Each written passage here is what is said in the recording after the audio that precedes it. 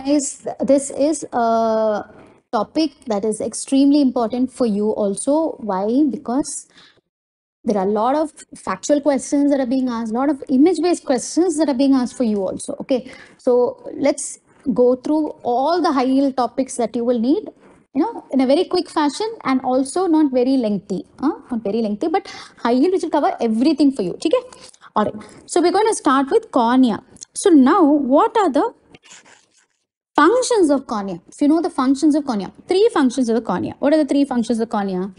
Transmission of light, refraction of light, and mechanical protection. Now, why mechanical protection? Because if you see the outer coat of the eyeball, two coats, no? Posterior 5-6 sclera, anterior 1-6 cornea. Now, cornea ke upar, outside the cornea, you don't have any other layer protecting the cornea. See, sclera ke outside, you still have Tenon's capsule. Here, we do not have that.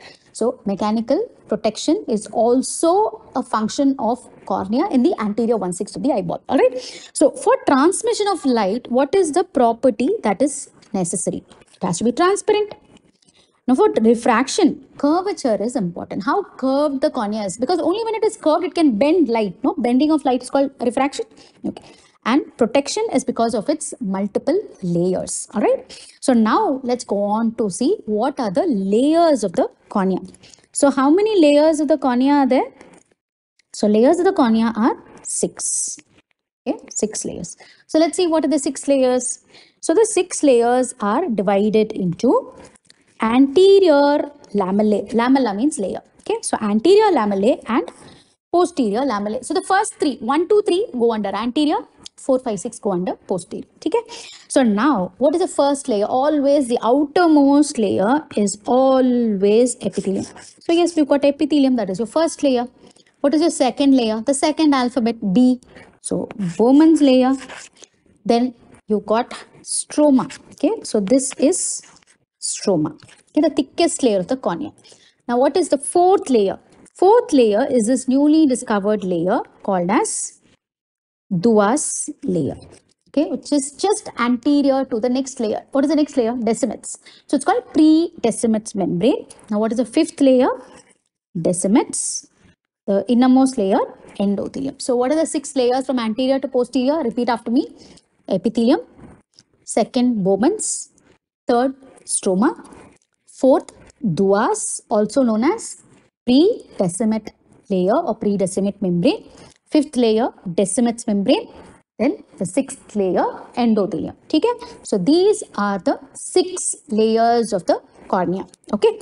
Now, we will see some one-liners about each of these layers because that is like quick, na? Fatak, you can answer. So what are the one-liners that you need to know? So the one-liners that you need to know about every layer. Okay, so totally we have some Sharepoints, 6 points we have. So what are the 6 points? So what is the type of epithelium? It's stratified, multiple layered, without keratin, non-keratinizing. Why? Because I want the cornea to be transparent and it's a squamous epithelium. Okay?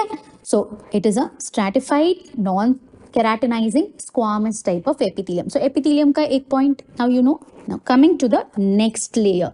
What is the next layer? Bowman's layer is the only layer that never regenerates. So they ask you a question, the layer of the cornea that never regenerates is going to be Bowman's layer. Is that okay? So now we go to the third layer. What is the third layer? Stroma. Now you already saw when I drew the diagram.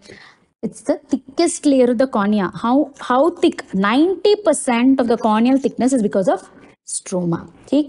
Okay. Now, Dua's layer ka, what is that one liner? It's the strongest layer. Dua is Indian, no? Indian Punjabi. He's the strongest layer is Dua's. Now, if Dua's is not given, then go for the other D, that is decimates membrane. All right. Okay. So now, what is the next layer that we're going to talk about? Is decimates. So decimates, I mean, all the layers of the cornea end at the limbus. You all know limbus is your corneoscleral junction. So the peripheral termination of my decimates at the limbus is called as Schwalbe's line or Schwalbe's ring. So how do you define Schwalbe's line or ring? The peripheral termination of decimates membrane at limbus. Okay, and also to add a point here, how can you see Schwalbe's line? This is visualized on an investigation called as goniometry. Scopy. I'll be talking about it again, but I'm just giving you a heads up. Okay. Now, what is the last layer that we are left with? Endothelium. Endothelium ka do one-liners we have. It is the vital layer of the cornea, and it's been asked so many times. Okay. So you need to definitely remember this. So the vital layer of the cornea is endothelium. And why? Because it is the most important layer for corneal transparency. So which is the layer, all the layers are important for corneal transparency, but which is the most important layer? It is endothelium. Okay? So now you know all these one-liners, you know, these are like chutke se you should be able to answer, right? Okay. So we'll go to the some of the things that you need to know about the various layers. Now, starting with epithelium of cornea. Okay, so we will start with epithelium of cornea. You already know what is the type of epithelium. The type of epithelium is, it is a non-keratinizing, stratified, squamous epithelium. All right. Okay. So here we have three types of cells. What are the three types of cells?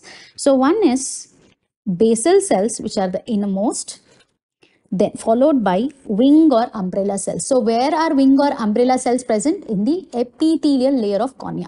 Is that clear? And then we have superficial flat cells. Now here, what is important is you should remember that the basal cells are attached below, you know, to the basement membrane by hemidesmosomes. So do you see these hemidesmosomes attaching them to the basement membrane? Yes, so these are hemidesmosomes. All right. And now another cellular junction that you should remember is the topmost layer is there. No, what is the topmost layer? That superficial flat cells. So in between the superficial flat cells, you have tight junctions. See, you have tight junctions connecting the superficial flat cells. Okay. So this epithelium you should remember. Now coming to the next layer. What is the next layer? Bowmans layer. Bowmans layer, bilkul opposite, exactly opposite to epithelium. No cells only. See, acellular. Then फिर क्या है इसमें? What is there? So this is just collagen. It's a very compact layer of collagen. Just collagen, which is very closely attached. Okay, arranged. Now, I already told you this is the own and only layer that will never regenerate if damaged. कौन सा layer? Bowmans layer. Bowmans layer will never regenerate if it is damaged. Now, which is the layer that gives shape to the cornea? The shape to the cornea is because of which layer? Bowmans layer. All right. Okay. So, which gives shape? Bowmans. Which never regenerates? Bowmans. So, what is the shape of the cornea? The shape of the cornea is described as prolate. You have prolate, oblate, no, like that. So, it's not triangular, it's not square. You all know that. It's not a perfect circle either. So, it's a prolate. Okay. That is the shape of the cornea. Now, what is the next layer that we're going to talk about? The next layer that So the next layer that we're going to talk about is stroma, and stroma, as you all know, is the thickest layer of the cornea, occupying how much? 90% of the entire corneal thickness. So what are the various components of stroma? So we have three, that is extracellular matrix, collagen, and there are some cells. So we'll see about each of them in detail. Okay, whatever is relevant for your exam. So when you're talking about extracellular matrix, we are basically talking about proteoglycans, which are hydrophilic. You all know, no? Glycosaminoglycans are hydrophilic. So what are the two proteoglycans? Very important. KD. What is KD? KD is keratan sulfate, which is associated with a protein called as lumican. So remember the Kuala Lumpur, okay, Malaysian capital. So K and L go together. Keratan sulfate, lumican. Now, what is the other proteoglycan? Dermatan sulfate. Now, dermatan sulfate goes along with which protein? It is associated with its own alphabet, D, decorin. Okay. So, what are the proteoglycans? KD. What is KD? Keratan sulfate and dermatan sulfate. Again, I am repeating. Keratan sulfate is associated with the protein lumican. Dermatan sulfate is associated with the protein decorin. Okay. Now, coming to the next component. What is the next component? The next component is collagen. So, what collagen is there? You have 1 and 5. Okay, 1 and 5. Okay, collagen 1 and 5. You all do that, no? So 1 and 5. So, these collagens are very regularly arranged. So, that is exactly why the cornea is transparent. See, the same collagen 1 is the most abundant collagen in corneal stroma, in sclera as well. But why do you think sclera is white and opaque whereas cornea is transparent? Because of this regular arrangement of the collagen. Now the regular arrangement, itna regular hai, so regular that the spacing between one fibril and the other fibril is of a constant distance. What is that constant distance? It is less than half the wavelength of light. So the interfibrillar distance is maintained at less than half the wavelength of light, and this is very, very important for the corneal transparency. So that is why when the cornea becomes edematous, what will happen when there's water? The separation will be more. So this, this distance is going to be tampered with. So that is why you lose corneal transparency. Is that clear? Okay. So what is the third component? The third component is cells. So what is the name of the cells present in the corneal stroma? They are called keratocytes. What are they called? Kerato means cornea, cyte means cell, keratocyte. And these keratocytes contain a protein called as crystallin. So please remember, this is something new for you. Crystallin is not just present in the lens, it's also present in the cornea. Where in the cornea? Which layer? Stroma. Where in the stroma? Within the keratocytes. Is that clear? Okay. Now, stroma has these proteoglycans, which I already told you, they are hydrophilic. So when they're hydrophilic, they have a tendency to absorb water, but I cannot have more water. What will happen if I have more water?